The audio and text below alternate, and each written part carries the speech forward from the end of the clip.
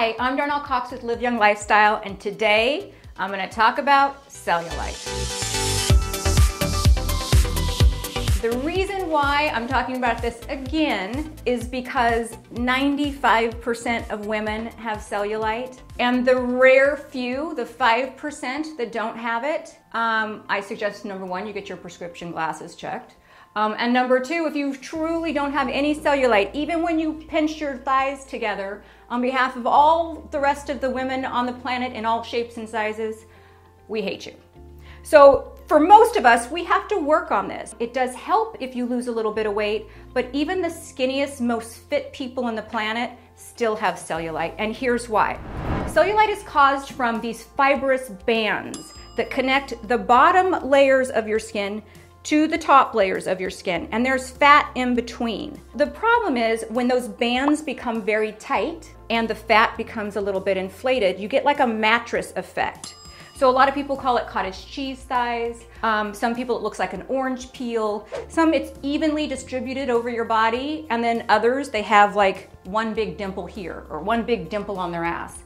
So it just depends on how your fascia is, how that connective tissue is, and things like that. But there are ways to combat them. So that's what we're going to talk about today. How do we reduce the appearance of cellulite? Because there's really no cure. I know it sucks, but you can reduce them to where you can't see it at all. And I'm going to go through all the ways that I reduce my cellulite. And it's not just one. You can't just buy one potion or do one thing and think that all of a sudden you're going to be cellulite free. It doesn't work like that. Just like it takes a lot of potions to make your skin great, it too takes many different kinds of treatments to actually reduce the appearance of cellulite. And so I'm going to go through mine. Now, the one that is probably the least effective, but it still works when you combine it with other things, are cellulite creams. But creams really do work when you combine them with other things, and the main ingredient that you need to look for are retinoids, which, as we know, help with a lot of different stuff, including cell turnover, and caffeine. So not only do you need to drink a little caffeine in the morning in your green tea or a little bit of your coffee, it also helps to put it on your skin because it helps reduce the appearance of cellulite. It's a natural diuretic. So anytime you're shrinking the amount of water retention that you have, you're reducing the way that your cellulite looks. So reduction in water retention equals reduction in the appearance of cellulite. So that's creams. The next one, which is a little bit more getting to the nitty-gritty of like the cause of it, is dry brushing. Now, I did a whole YouTube video on dry brushing. After about a half hour of doing it, like right now my whole leg is kind of tingly. So I know that that's increased the circulation. It's working on that lymphatic drainage. It's helping with cellulite, thank God. So make sure that you click on the link and watch that video, and I give a tutorial on how you do it. But this also helps reduce the appearance of cellulite by stimulating circulation, by lymphatic drainage, by helping with water retention, cell renewal, and plumping that skin up to where the cellulite looks a little bit better. So if you combine those two, not one right after the other, but you can dry brush and then put on the cream. Don't put on the cream and then dry brush because it is called dry brushing. It's not on dry skin. But click on that link and see how I do that. So that's my next thing that I like to do.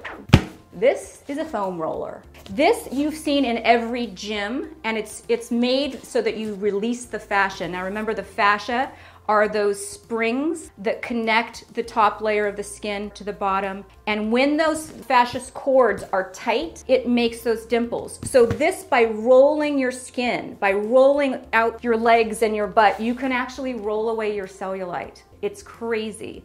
But if more people in the gym knew that not only does it help with sports recovery and with stretching, that it also reduced cellulite, I think there'd be a lot more women rolling when they're in the gym. The next treatment that I use, which I did a video on it called Endermologie, the cellulite treatment that really works. Make sure you check out that video. It's not gonna hurt the elasticity of the skin. It doesn't go up that far. It's not. So does it break that fascia bond? It does. It breaks that down, and it stimulates those fibroblasts too to firm that skin, and that's what we wanna do. How many treatments do you think that this takes before you see results? in general, about 6 treatments, you really start to see the results. And again, that is a technician that is literally rolling out your skin, and it works by sucking your skin up, smoothing it out, releasing that fascia.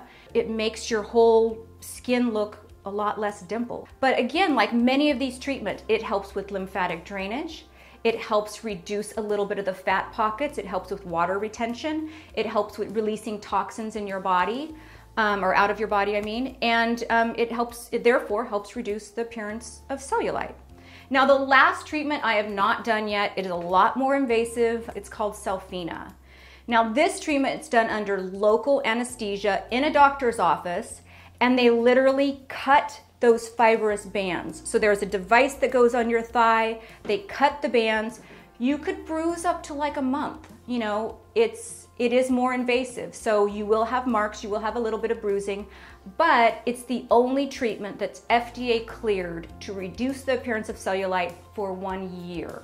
So just like everything else, you have to kind of combine a lot of different treatments. And we're all in this together. So if you have a little bit of cellulite and you're afraid to like put on a bikini, or it's like, you know, you're wearing your dresses longer and longer, just know that 95% of us are dealing with the exact same thing.